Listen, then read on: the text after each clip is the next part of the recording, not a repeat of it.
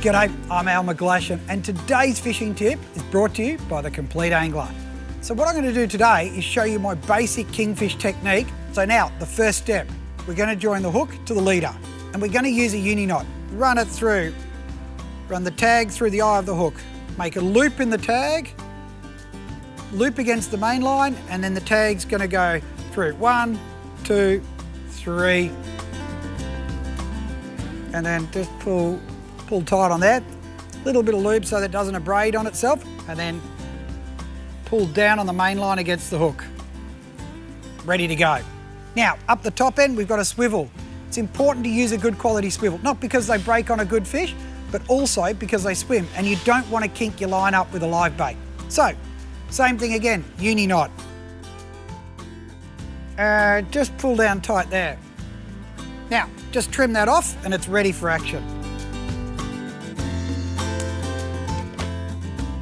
And there you have the perfect live bait rig. General preps. But that's not the end of it.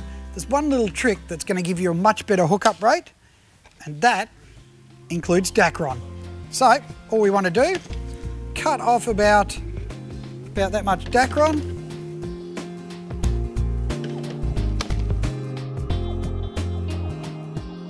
Now, we're going to make that into a loop with a very simple granny knot.